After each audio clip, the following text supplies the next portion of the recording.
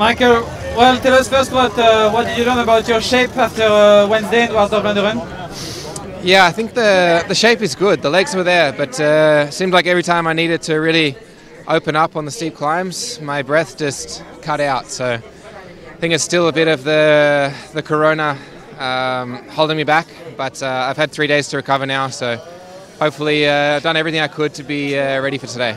And so today, what to do for you? It's almost crashed.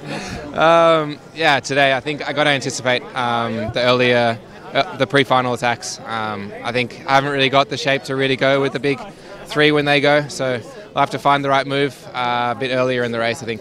And everybody has to anticipate a bit because nobody can follow the three big guys, but where to do it and how to do it? Yeah, I guess that's the $1,000,000 question. No one really knows. I think it's just be ready for when moves are going and just try and pick the right one. We won't know which one the right one is until it's gone. So just have to be attentive and hopefully we have a good, strong team performance that we're all there at the right time to do our thing. And just one last thing: if you arrive in a sprint in a very little group, how is your sprint at the moment? I think my sprint is quite good.